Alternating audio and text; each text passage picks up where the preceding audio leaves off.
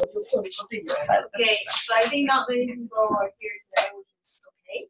And we're just gonna do a light lecture. And I prepared some stuff about the Gibbs sampling and MCMC. So we know that Markov chain multicolor is a general framework for doing things iteratively. And the Gibbs sampler is a special case of that, which, if you recall, that Gibbs sampler needs you to find the exact full conditional posterior distribution, right? Like you have to derive it, you have to recognize what it is, so you can code the Gibbs sampler. Right, but there are many cases where those full conditional posterior distributions might not be available. And then today we're going to cover two algorithms which can be helpful when you don't have recognizable full conditional posterior distribution. The two algorithms, one of them is Metropolis, the other one is the Metropolis-Hastings. Okay, so this is more like, well, this is for your own education. You probably want to know what are available choices out there. And I would say if, for instance, that your project will require you to code your own MCMC, we don't know yet, but if like JAX wouldn't do it for you, then what we're covering now might become handy when you get to that point. Okay, so we're going to look at some examples and then give a summary. So, like I said, not all parameters may have recognizable full conditional posterior distributions. The one that we covered so far, we can find them, right? Like for the normal, for example, if you have a normal sampling model, if you give a normal prior for the mean, and then if you give a gamma prior for the precision, you can find the recognizable full conditional posterior distribution. However, if for the same normal sampling model that you give a normal for mu, but for phi, say, I don't want to work with gamma, like I want to work with the uniform, for example. And in that case, uniform prior for phi, I don't think you'll be able to recognize the full conditional posterior distribution for phi, and then that will become a problem in terms of, wow, Gibbs sampler cannot be used because Gibbs sampler requires you to be able to recognize what it is. So now we just want to cover, well, when parameters do not have full conditional posterior distribution recognized, what can you do? And then you might say, okay, let's use JAX, but then you might be wondering what JAX is doing. Okay, so JAX, obviously, when we tried it before, it is all of the cases with the Gibbs sampler, so that means you are able to derive what the full conditional posterior distribution is. But JAX can be implemented in many other models which might not have recognizable full conditional posterior distribution. So you might be wondering, and JAX actually does many other algorithms, including Metropolis and Metropolis-Hastings that we're going to talk about today. So those are good to keep in mind. And the two MCMC techniques today is Metropolis and then the Metropolis-Hastings. So we're going to look at them one by one with context. So the Metropolis, a lot of stuff. So let me just show you the general framework, and then I'll give you an example to see. So suppose the goal, remember, we want to estimate for some parameter theta, okay? It's posterior, theta given y. We want to estimate that. So what you can do is you can start an initial guess at theta. So for example, theta 1, that's what you do for the Gibbs sampler as well. We start at that value for that iteration. And then at a particular iteration s, you can generate the next draw of theta s plus 1 in the following manner. So first of all, think about that for theta, you can draw some value, possible values of theta from symmetric distribution. Right now, we're just using capital J to represent what it is. And you see that the way that we're writing it is theta given theta s. So theta s is what we have already, okay, at this iteration. And we're determining whether we should explore a different value of theta or we stay at this value. So that's what this Metropolis is doing. And notice that in the past, when we're dealing with Gibbs sampler, we're looking at theta given everything else from the full conditional posterior distribution. Okay? Right now, we don't have that because we cannot recognize what it is. But what we can do is you can use what we call like a symmetric distribution. Capital J stands for jumping distribution. So we're trying to generate a value given theta s for this theta, and then try to evaluate should we jump or not. Okay? So this is pretty much, you can think of this as we are trying to do it by ourselves, even though we don't know what the full conditional posterior distribution is. So let me go through the process, and then we can have a discussion here. So the symmetric distribution, we use capital J theta given theta S. And any distribution, as long as symmetric and easy to simulate, you can use them. For example, you can use normal. You can also use what people usually use as well is a uniform centered at the value that you're looking at right now. So the example that I give, equation 1 here, this is we're generating from a normal distribution that we can get theta from this normal. So pretty much you can write theta star going to come from this normal distribution centered at the current value of theta, so it's theta S, with a standard deviation C. So you see that we don't need the help with any other parameters at all, not even the data. We're just looking at anything that is easy to sample, symmetric, for this theta. So you can use normal like this, which is symmetric, centered at the current value. And then you can also use other things like uniform. For example, you can use the uniform centered at the current value, say minus C and plus C. So the C, in this case, a constant, in the uniform as well as in normal, you can think of this as a way to control how much further you want to draw this draw. Okay, because it's either normal with constant with standard deviation C. So if standard deviation is large, then you're making a draw from a wider range. Okay, if it's smaller, it's gonna coming from a small range. Uniform as well, because uniform we know that if it's the uniform centered at theta S. So this is theta S minus C. This is theta S plus C. So if your C is large, you're drawing from a wider range. Okay, if it's C small, you're drawing from a smaller range. Okay, so this C is something you can play with later. Okay, but for now, just think about, well, we're trying to draw a plausible value of theta from some symmetric distribution. The symmetric distribution can be a normal, can be a uniform. Those are the typically used ones. Right, so we draw one. So now we have two values, theta star that we just drew, okay? And theta S is the draw from the current iteration of theta. Okay? So our goal next in equation 2 is trying to evaluate which one is more likely. Should I stay at my theta S or should I jump to this new value? Okay? When we say which one is more likely, we're talking about whether it's more likely under the posterior. Okay? So the reason why we're doing that is, imagine, like we're trying to explore the parameter space of this parameter. We're trying to come to its posterior. We don't know what it is, but we're trying to evaluate, should we jump or should we not jump? So imagine now I have two candidate values, theta star, the new one, or theta S, the current one. The way that we evaluate it is looking at a ratio that we write over here, which is what this little r stands for.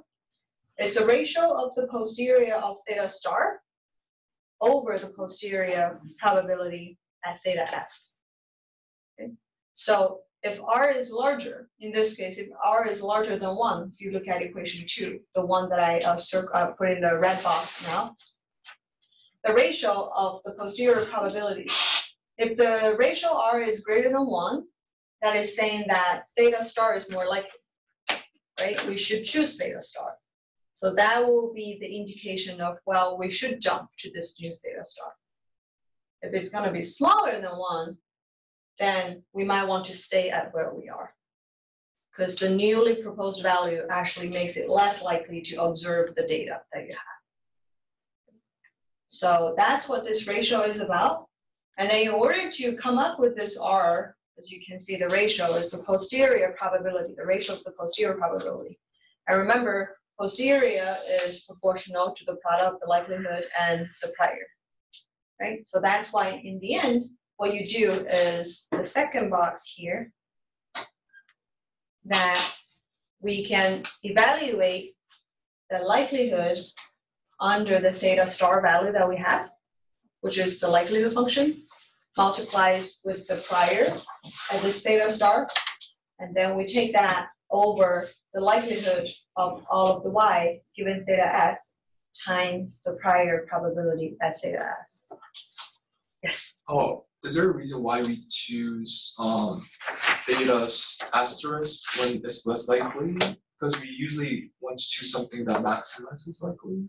Yeah, right. Great. So that's why, like, say, we care about the value of r, right? So if r is larger than 1,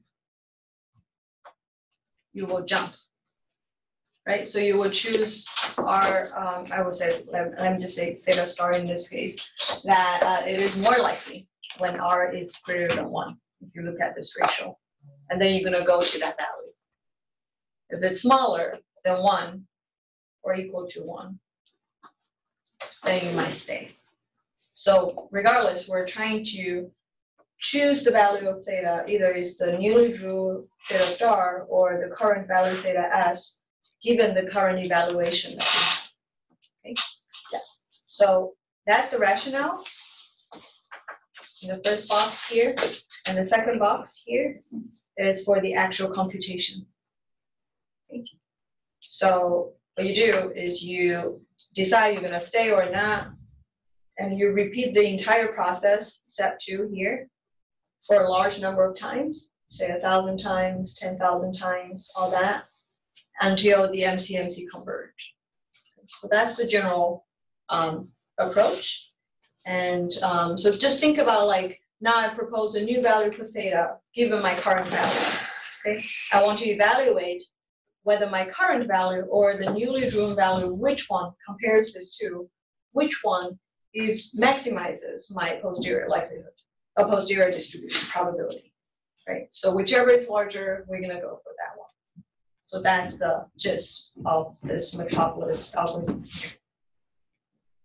Okay, all right. So let's see how what exactly you can do. The jumping distribution, we call it as the proposal or jumping distribution. We use capital J here, and as you can see, it's always conditioning on the current value of your theta s. Okay, because it's at this current value, I want to know if I should use it or not. Okay, so that's always a conditional. So it should depend on theta s, but not anything before that. Okay, we want to make sure that our jumping distribution only focuses on the current value and not the previous value of theta in the chain. That's why you see it being conditioned. Only the s iteration, but not every iteration before. And we usually always choose a symmetric density. So just now I talked about normal. You can also do a uniform.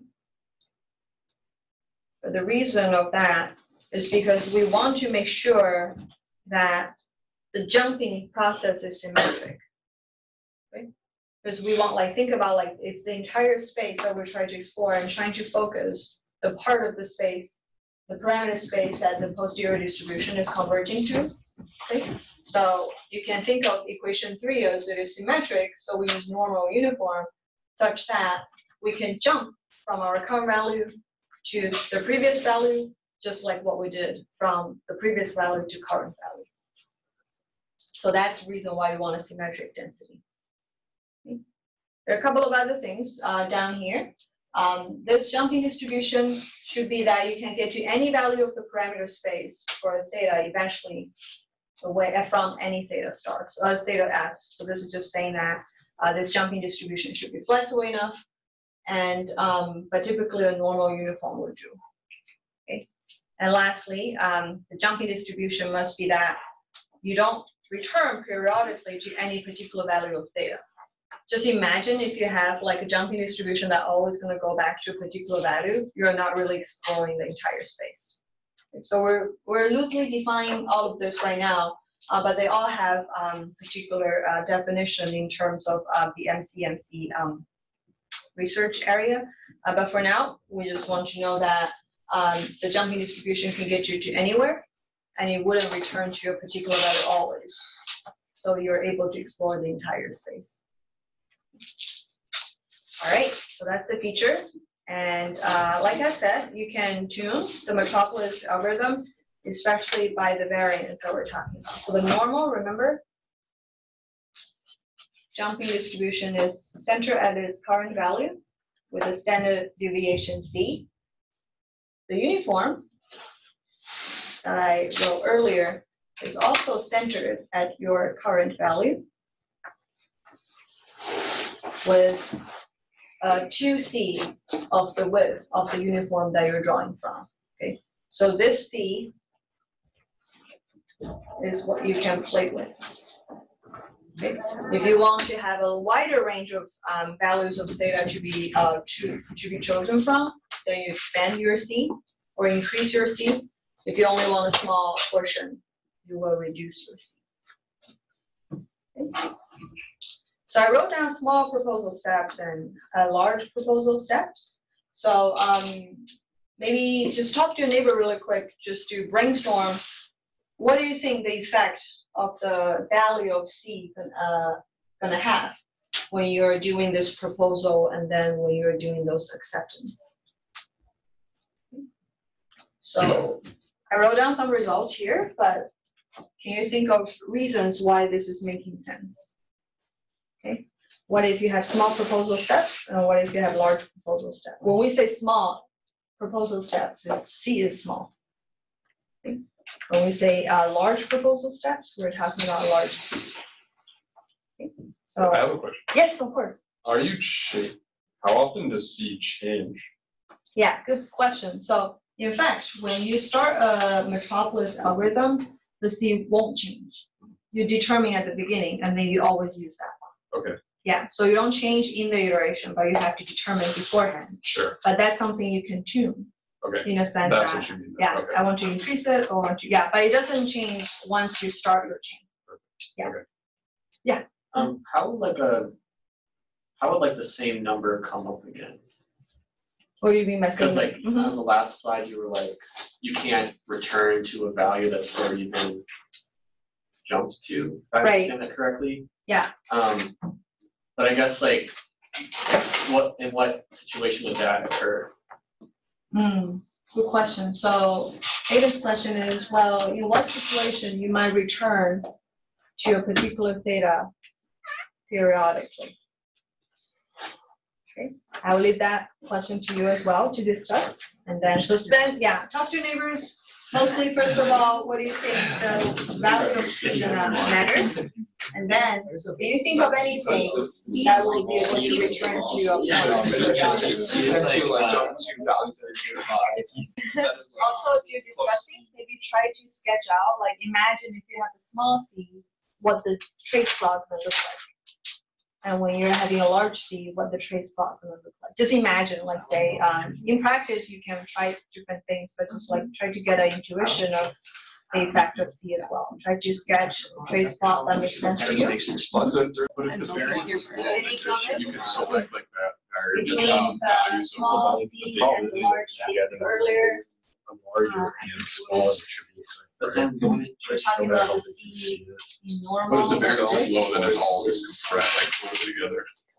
And like, uniform. how is the end result not just gonna be theta?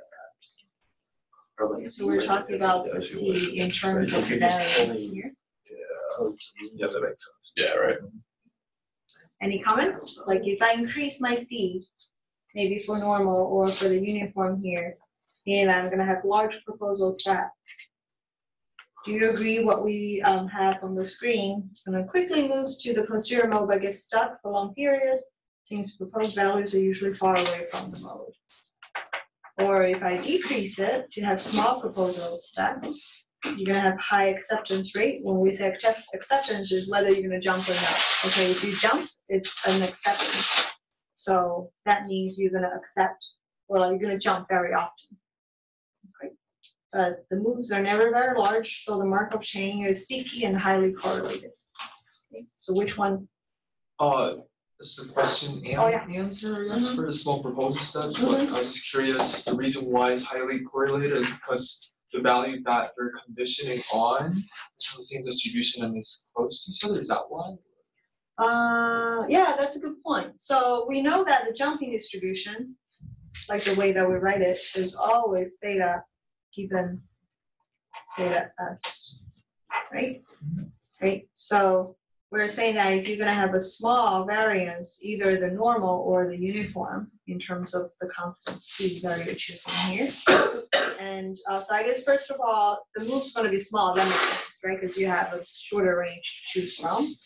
And so then the Markov chain, if you're doing the trace plot, is going to be sticky. So does it make sense to have them highly correlated when they are very close to each other? Yeah. Yeah. So why you don't think they might not be highly correlated? Oh, it's not that I don't think it that way. I just wanted to like know if there's something happening behind the scenes that I don't understand. Okay, yeah. So regardless of what the C is, the jumping distribution is always this, right? So I guess it's probably just I guess trying to get the intuition, which I think pretty much everybody has it, in a sense that if I'm proposing very small moves, it's very highly likely for me to accept the move. And then also the draws are so similar to each other, so overall you're gonna have a high correlation. Okay? Whereas if you have large steps, you might get to say like the posterior distribution pretty quickly, but then because you have large jumps, you might jump back to a different space, and then you get stuck over there. Okay? So that's about the small proposal steps and large proposal steps. So if you're thinking about like a trace plot, so for example, if I have very small proposal steps, then I might have, okay, let's say if I start from here, I might get things like this, like very little moves.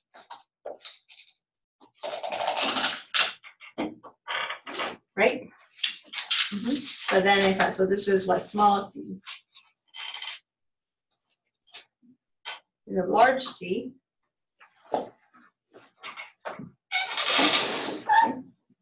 You might, okay, maybe start here, and then you might jump, and you might even just stay there for a while. And that's the problem, because when you have large c, say this is already like where the posterior should be, and then every time you propose a new value is going so far away from it, and then it won't get accepted, so it will keep staying at what you have. Okay? So that's another issue, I guess, what we mean by get stuck. Okay, it's really hard for it to move away from it. But we know that the ideal case that we want for a trace plot is once you do the burn-in, you do the thinning, you want it to have like well exploring the space. Okay, but the issue with large C, you might just stay there, never move. But for small c, you might just get like very sticky chain along the way. Right, so it is a question I actually don't know at the moment what distribution will actually return you periodically to a particular point. But let me go back to think about it, and maybe I'll just make a post on Moodle afterwards, yeah. If anybody has any idea, like what kind of distribution can get you always back to a particular value?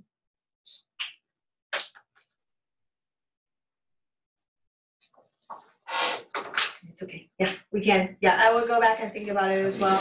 And we can all think about it. If you want to make a post on Moodle, feel free.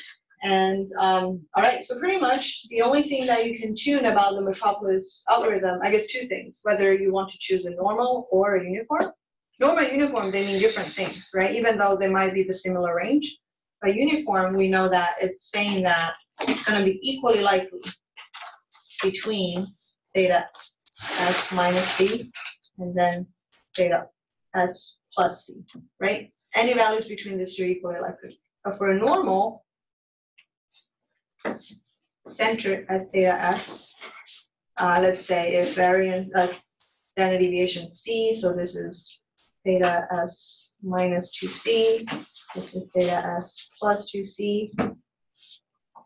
So it's more likely to be close to theta star, theta s, less likely to be far away. whereas the uniform is equally likely for the entire space. So you already represent different belief when you're trying to choose different jumping distribution. And that's one. Another thing is how large the C should be. So those are the two things that you can tune about. All right, and you might be wondering, okay, is there like a rule of thumb? So typically people try to select a C, like the range, that can lead to about 30%, 35% of the acceptance rate. And so for you to tune it, you might just try to run a few short rounds and record the percentage of acceptance and make sure that it's going to be about 35%. And then later you can run it for longer to get a bigger, like a more conversion.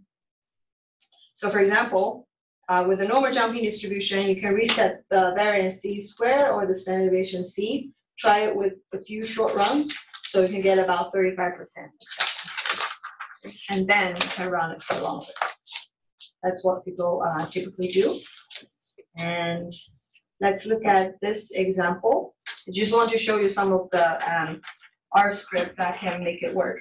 So this is what we actually know that Gibbs sampler can be used. Or I should say, in this case, you don't even need a Gibbs sampler, because when you have a normal model with the sigma to be known, we know that it's conjugate, right? We know that the posterior distribution is in equation 6. That's when we covered it, I think, I forgot, two chapters ago. That's when we're looking at modeling the mean. So if you know, like Y bar, the sample size, phi, mu0, phi0, those are from the priors, then you can actually use multi-color simulation directly. Okay, so let's just think in the simple case, if you want to try with Metropolis, it's doable as well. So the way to do it, let's say we want to do a uniform, okay, and we're choosing this J jumping distribution to be uniform, and we're looking at a current value of the unknown parameter mu, okay, it's mu s, and we're trying to determine how to draw this mu star.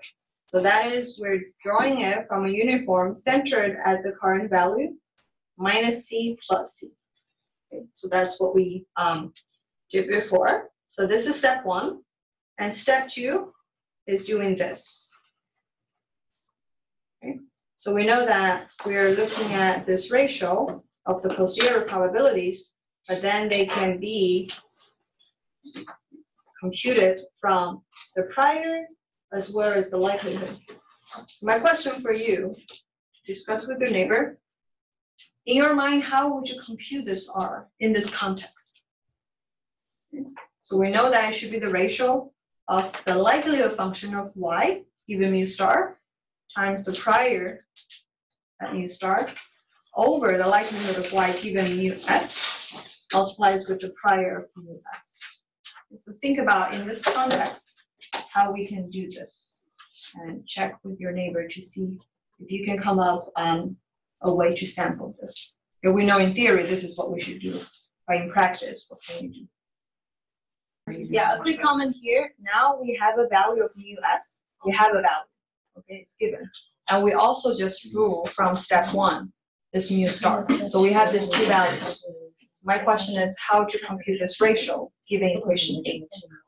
Okay. Try to think about it. Try to think about the exercise, what you can do. Yeah, also just remember the sampling distribution we know is y1 to yn.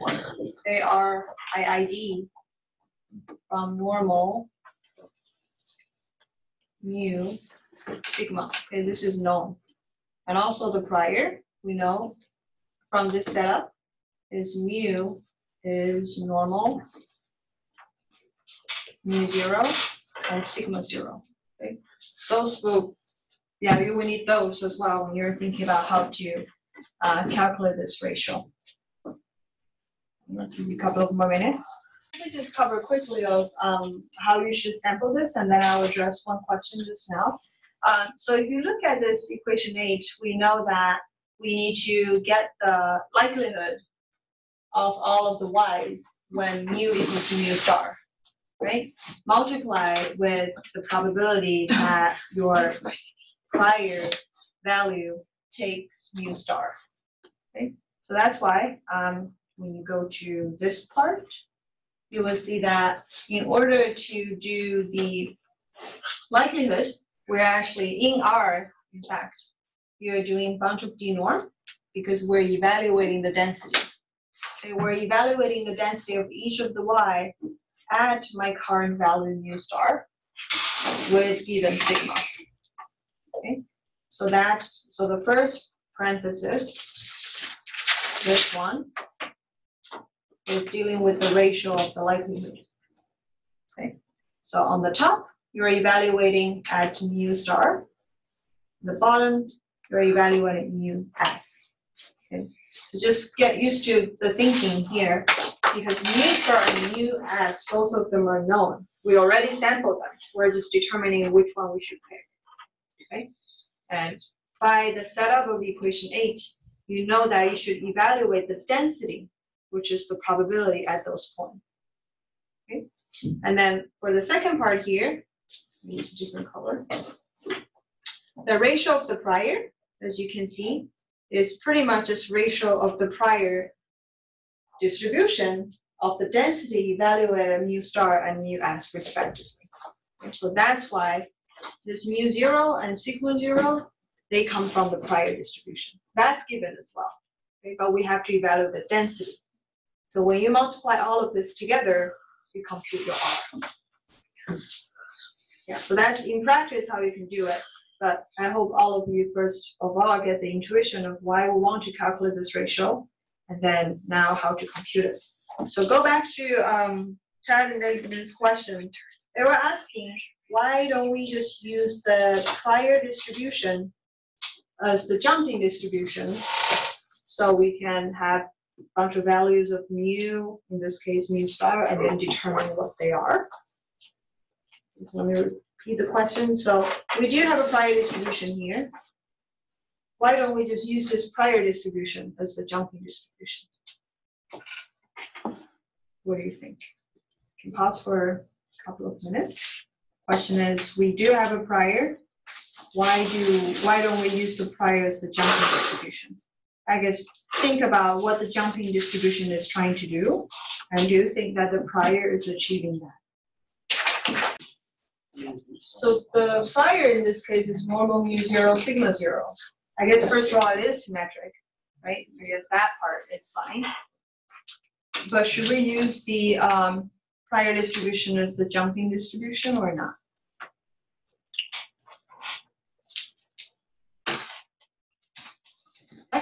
It's like kind of just hazarding a guess, but one of the attributes of the jumping distribution was we wanted it to only depend on previous draws from the jumping distribution itself, because we're trying to just explore the parameter space. So we wouldn't want it to just depend on arbitrary values, and like the prior, that's just like what we'd be conditioning upon as well. Yep. Just like values are selected, so it wouldn't really be the parameter space that you'd be exploring by drawing from that. Right, so the prior distribution, like we said, it is a normal and it's symmetric, but it's a given distribution fixed at the mean mu 0 and variant or standard deviation 0, sigma 0. For jumping distribution, we want to look at the current value of the parameter and then draw one next to around it and then figure out which one we should go to. And so that's why the prior, which is a given distribution, not about the current value of mu s, wouldn't do. But if you decide to use instead of, so this example here is using a uniform as the jumping distribution, but you can use a normal distribution as the jumping distribution, but you have to make sure that it's symmetric around the value that you're looking at. Okay, so if you choose the normal distribution with mean mu s, and whatever the standard deviation that you have, that would do as well. But you need to make sure that you are choosing a distribution. From there, you're making a new draw given the current value. Okay? So I think that would be a short answer to why we wouldn't use the prior, but we can use like a normal or uniform, which is depending on the current value of mu. Okay? Yeah, so think about why we want to jump in the first place, and then why we design a jumping distribution around the current value. And then from there, how to do the actual computation. So equation 8 is what the ratio should be, and then equation 9 is how to compute it in R. All right, so, well, lastly, just so you know, if you're actually going to end up doing this for a project, you might notice that, well, if you're taking a bunch of very small probability, taking the product of them, it might get super small, so it might not be stable to compute. So typically, instead of working with the ratio R itself, we work with the log of the ratio. Okay? So you take the logarithm, and it's much easier to work with. And once you take the log of anything, especially here, you have a bunch of product. When you take the log, they become the sum. Okay? So that's why we have the sum over here. So when you have a lot of small values, probability multiplying together, it can be really small and might not be numerically stable. So you work with log of R, and then equation 10 becomes equation 11 when you take the log, and that's how the computation would do. Okay. So let me just show you in R what it looks like. This is the situation that we're doing, the one that we're talking about right now. Okay. And we're looking at P, and this, looking at mu. And this P stands for proposal. Okay, we propose a value of mu. So we run it, you see here, this runif is really tempting to say it's runif, but it's our unif. Okay, so it's, yeah, taking a uniform random draw, and we're taking one of them from this distribution. It's uniform from this range. And then what we do is we're going to evaluate the log likelihood. Remember, the likelihood function, we take the log of it, and then we evaluate it at the current value. So this is, you see, d norm of all of the y. So here the y is a vector. Okay, we include all of the observations together. And then you evaluate it at this proposed mu value, sigma, and we're evaluating at the log. So you set log equal to true. And then this is how you compute the log of R, okay, based on the stuff that we talked about. And typically, you can always evaluate the likelihood outside of the mu at the mu value, so you can use it directly. So this whole thing relates to the stuff that we just showed earlier in the previous equation. Okay, so just get the sense. I mean, not everybody going to use this in their project, but I do want to mention that in addition to Gibbs sampler, there are many other algorithms out there that might be useful. So if you encounter a situation like this, this this lecture can be a reference point that you can go back to if you need to learn how to do sampling. And I also just want to show that this is actually 2 students working on an independent study right now. They're extending their previous project, and in fact, so in their project last semester, they used JAX. So JAX can do the work for them. However, right now they're working with a sampling distribution, which is this Q Gaussian distribution. It's pretty much symmetric and bell-shaped, but it's gonna have, I would say, like thinner tail than the Gaussian distribution. Gaussian is normal. Yeah. So remember, normal distribution, something like this. Okay, so they're thinking that the observation that they're looking at does not strictly follow a normal. What they realize is their observation has thinner tail, meaning that it's going to be more peaked, and it's going to have longer but thicker tail. Thinner tail. Okay, so this Q Gaussian distribution can do that for them. So they figure out, okay, this is the likelihood is pretty complicated. And they're giving this complicated, I would say, overall, little bit complicated prior distributions. So all of this. So first of all, remember for the normal case that I just showed you, you need to use this d norm because you have to evaluate the density of the normal. But for this Q Gaussian distribution, I think this dq Gaussian is not available in R. So I think what the students are doing is they wrote a function, what they call the likelihood, outside of the loop that they're doing, okay? And then every time they call, like evaluating that likelihood function, okay? And they actually, for them as well, each of the steps. So remember here, there are 3 parameters, the Q, the mu q and the sigma q, all of them, you don't recognize the full conditional posterior distribution. So that's why every time for sampling each of this, I think they have to go to a Metropolis step. Okay. So just so you know, like for example, this is what they're doing.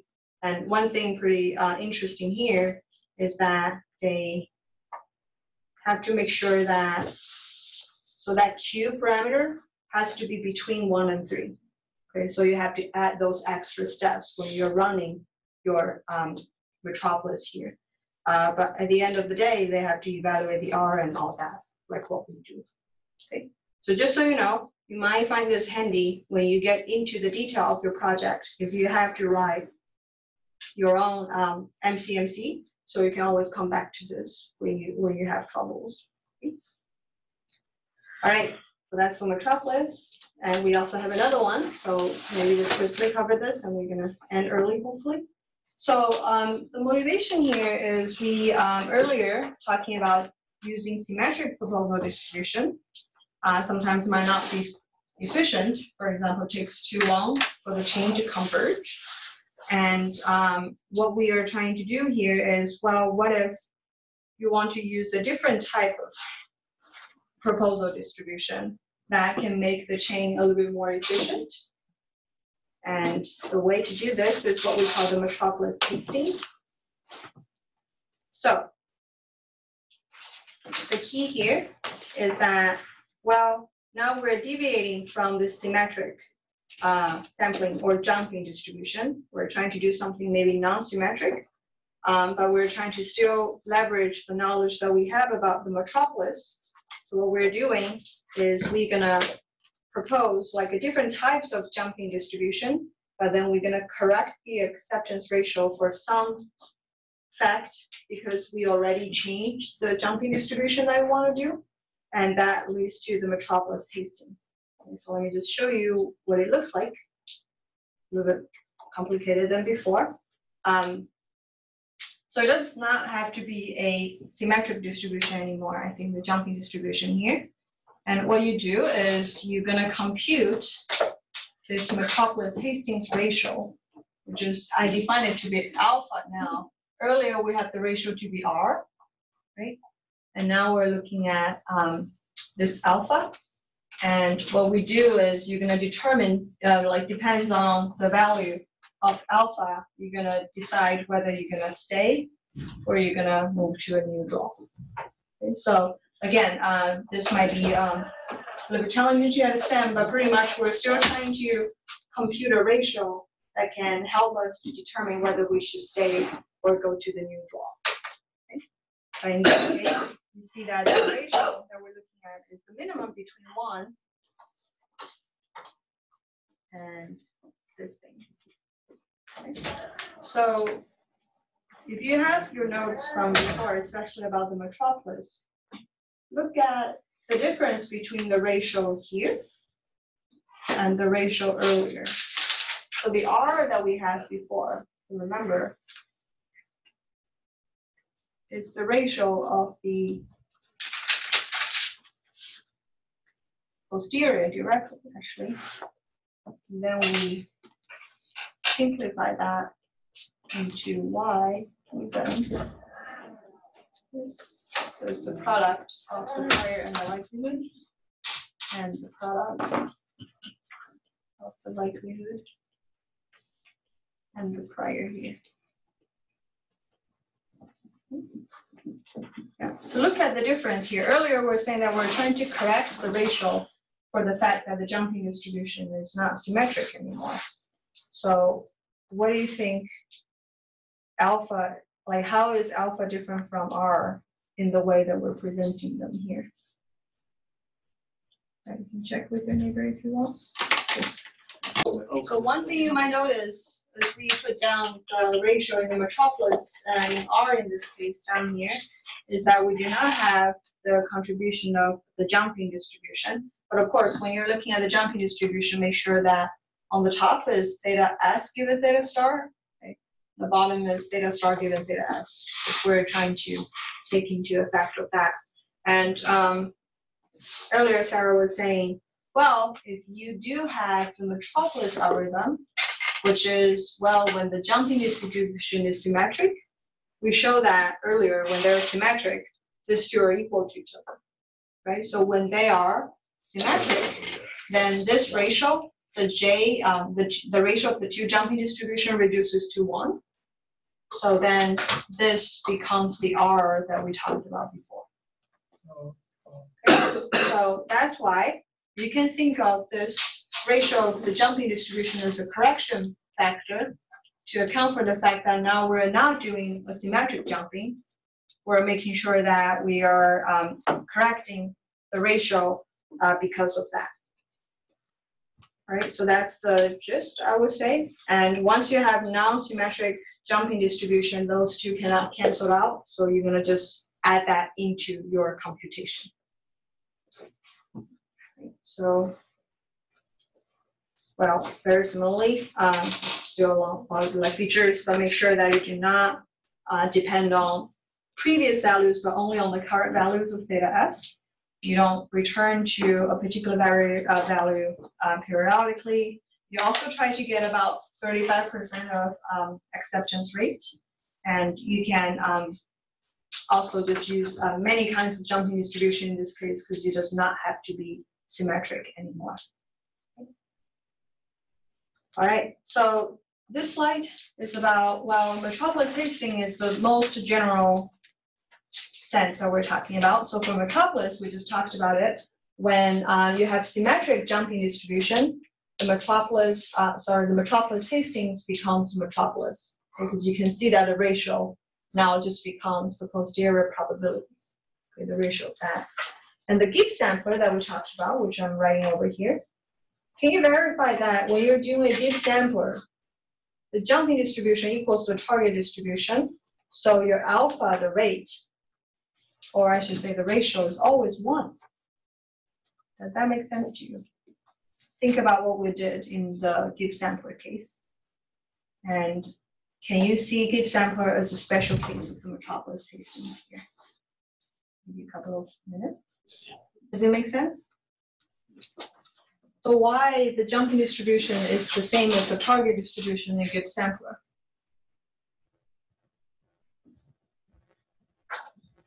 Same.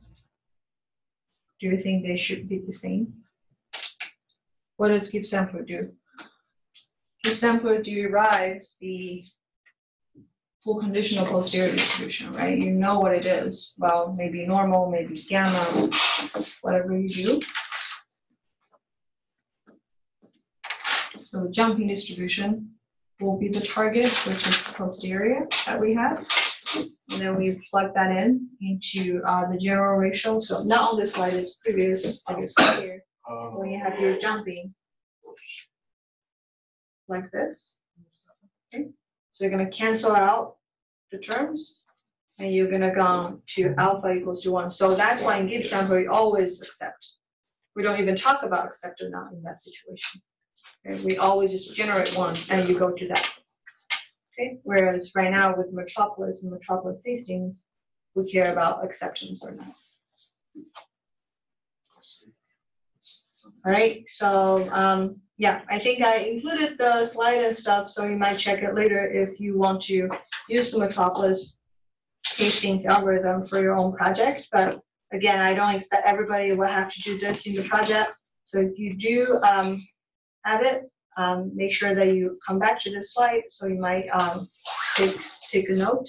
And this is the example that I'm giving here is thinking about the jumping distribution to be a gamma distribution. It's not symmetric. And you can do whatever you want. And then the computation of the ratio is similarly done in what we talked about earlier.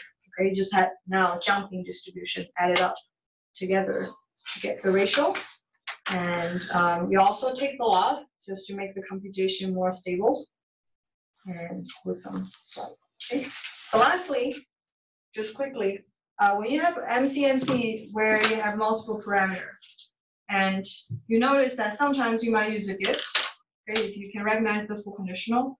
Sometimes if you don't, you can either use a Metropolis or Metropolis-Hastings. Okay, so that means when you write your own MCMC, depends on what the parameters you're working with. If you're working with a parameter that does have full conditional posterior distribution, you can use a Gibbs step. Okay, that's just taking it, like drawing from its Gibbs step. And if you do not recognize the full conditional posterior distribution, you can use a Metropolis step or a Metropolis-Hastings. So that's why a lot of times for complicated models, your MCMC will have multiple chunks about different sampling scheme. Okay, you don't have to use Gibbs sampler. I mean, sometimes you just cannot use Gibbs sampler, but you can use some Gibbs steps within MCMC if you can still recognize the full conditional distribution. If you don't, you can use other steps like what we talked about here. Okay, but the iterative procedure or iterative nature doesn't change. You always do what you have, like say for the next iteration, you condition all the previous iterations. And then for Gibbs, we know that you have to immediately use the new draws that you have, right? For the next parameter. When you're drawing MCMC with multiple different steps, either Gibbs or Metropolis-Hastings, make sure that once you update one parameter, use it immediately for updating the next parameter, even within the iteration. Okay, we want to make sure that we always use the most updated draws. Yeah, that's all I prepared, so I don't mind if we end early, I guess, or tired and looking forward to the break.